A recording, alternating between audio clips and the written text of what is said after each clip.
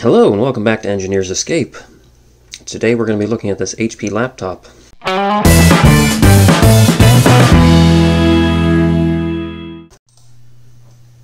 This is an HP ProBook 450G1 that can be found under the battery. We plugged the wrong charger into the charging port and it shorted something out. So pretty much what would happen whenever the charger was inserted, we would not be getting any DC current to the laptop. It would run on the battery until it would die, and that would be it. What I've done so far is I've taken this apart one time already, and actually I replaced this port here on the side and that did not seem to fix the problem. And we also bought a new battery and plugged it in, and actually the battery came charged, and when I turned the power button on, it would run off the battery power supply. But if I plugged the thing into the side here, it wouldn't be charging the battery. So eventually when that battery dies, I won't be able to turn the machine on anymore. So that makes me think that there's a fuse somewhere on the motherboard which is blown. So we're going to try and figure that out. Before we get started, if you want to follow along with the same HP guide I was using for this laptop and the circuit diagram I was using, be sure to check out the links in the description below. To take this service plate off, you just push these two tabs in here and then slide it down, and we're going to remove that. Next, remove the keyboard by taking these two screws out. There's one here. There's actually a keyboard icon here, and there's also a hole here. You need to take those two off. And I believe you just pull this keyboard down this way, and then I'm going to try and pull it up here. It should just fall out. Okay, then there's this ribbon cable. You should be able to just pull up on it and then pull that out just like that. We're going to need to take these other four connectors out. There's one here. There's a connector here. Connector here, and connector here. 1, 2, 3, 4. So you should be able to pull up on this. There we go. Just pulled up on the tape. I think this is another ribbon type connector with the blue tab. Pull it out. And that third one, just pulling it up with my fingernail first. Disengage the little clip and grab this little blue thing and pull it straight out. This one just should pull straight out with a little wiggling.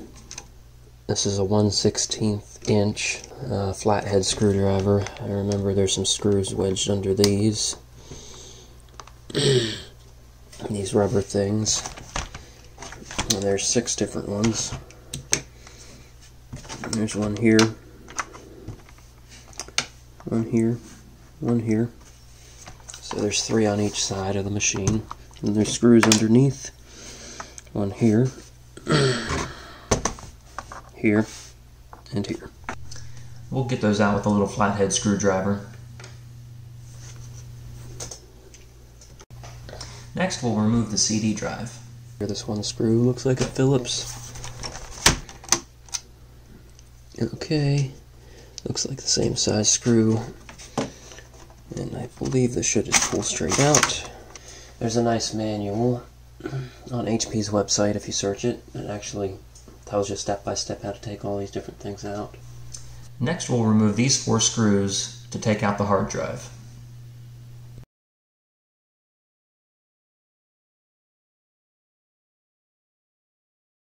Now this should just slide this way, and we'll just dump it out.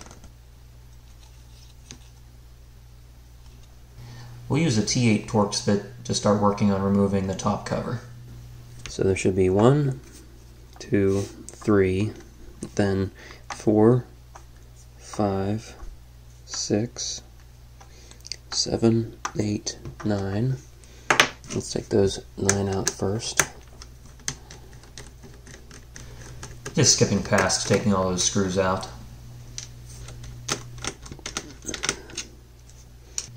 Next, we're going to remove 4 Torx screws for the top cover. 1, 2, 3, 4. I believe in the manual it said there's 5, but this one here looks like there's a screw, but there isn't. Again, those are 4 Torx screws. Be nice to me. There we go. Next, remove the following 6 screws. There's 1, 2, 3, 4, 5 screws. And then this 6th one, I believe, might be a little bit different right here. This is like an optional one, and there's also another optional one in this little hole right here, possibly. I don't have one in this hole, I have one here though. Let's take those 6 out. Seems like a Phillips Zero fits pretty nicely. There's also these 4 here that I need to take out for the top cover. 1, 2, 3, 4. And those appear to be Torx T8. And I'll take those out now. There's 2 smaller Phillips screws, Phillips 00, to remove underneath the optical drive.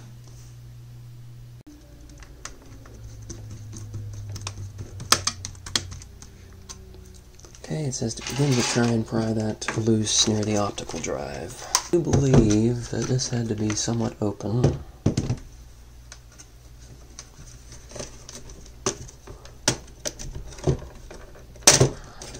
Did I get it to come loose? And this is the top cover.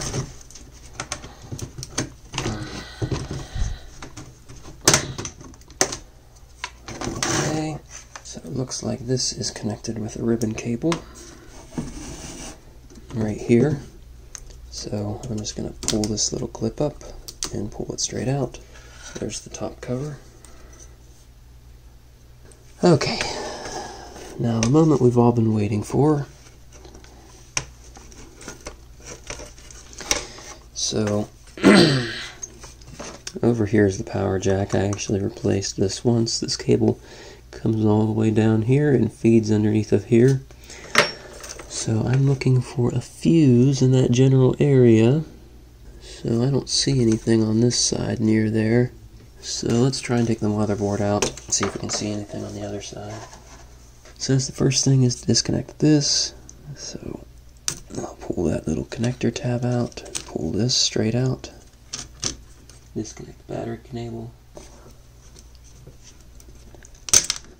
Okay, that came out, just pulled straight out with actually a good deal of force. Remove these 3 screws to take out the motherboard. Let's see, 1, 2, 3.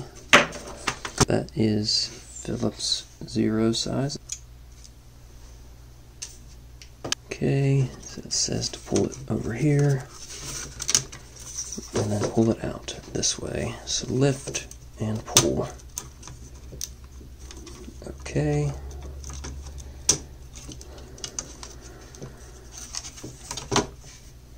Okay, we got a couple things stuck on here still. Pull up on the power jack to remove it from the slot. If we come on, fuse.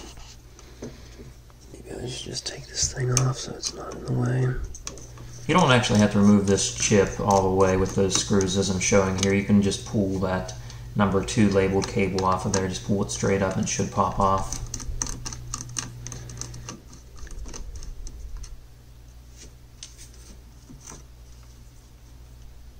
I didn't see it until later, but this chip right here has a little blemish you can see, and that's the component that ended up being bad. Getting power in over here, and then here's the laptop battery. Power connector here. Okay guys, well, after a couple hours of searching through the circuit diagram, that thing there in the middle with the 3 leads, 2 on the left and 1 on the right, I believe that is called D4201. So I think that stands for Diode 4201. Let me just show you real quick on this circuit diagram. This is on page 42. You can see what it's called there at the top in the blue bar.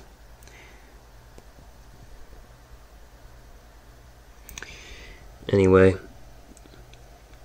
here it is. You can see 1, 2, 3 connections, 2 diodes connecting to ground at the bottom, and you can see the part number there, L30 ESD 24V C3-2-GP, and I was able to find that here. L30 ESD 24V C3-2 doesn't have the GP at the end, but I'm willing to bet that's it. And it shows it for a total of 12 cents. Just kidding, I didn't end up actually buying it from this site. You can see there that it actually has a minimum of 3,000. This is DigiKey, where I ended up finding the component. I'll leave a link in the description. You can also find it just by typing in this part number. I ended up getting this for about 40 cents for one of them, and paid an extra $5 for shipping, so I ended up getting the whole thing for less than $6 with shipping and tax. So I think I'm going to try and desolder it and see if there's only 3 actual leads. Instead of doing everything I'm about to show, I would recommend just taking a utility knife, scraping it off of there, and then re-tinning the pads.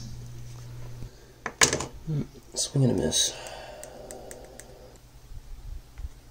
Those traces are so tiny on there, I don't want to screw them up.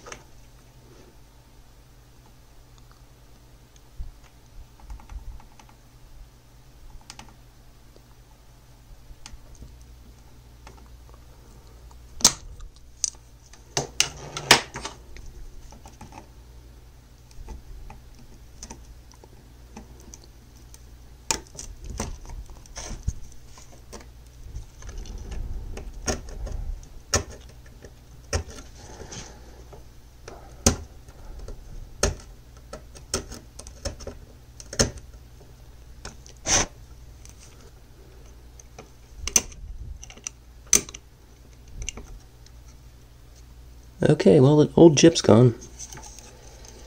I ended up having to scrape most of it off because I couldn't really get it desoldered. There's where it used to be,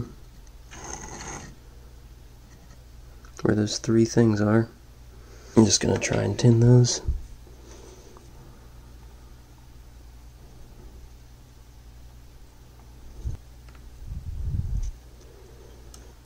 We went ahead and took that off and re-tinned those pads, 1, 2, 3 right there. So hopefully if we can get that component, it'll work. Tick tock, tick tock. 5 days later. We got our Zener diode in. Here's the tag on the bag. And inside of that was this. So, looks like the same size. Let's try and put it in. Sorry for the lack of focus. I'm just tinning the leads on the diode.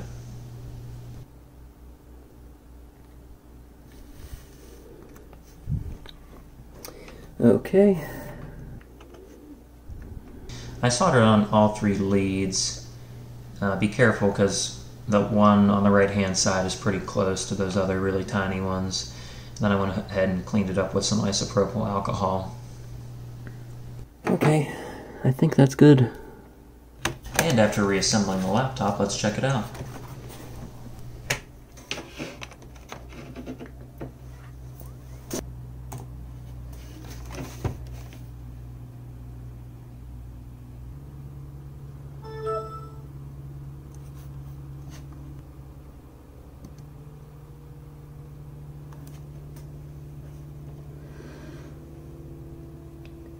Alright, you can see there that it is charging. And if we pull it out, no longer charging.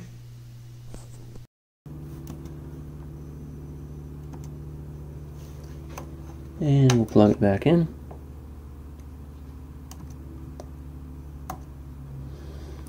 Looks good, guys.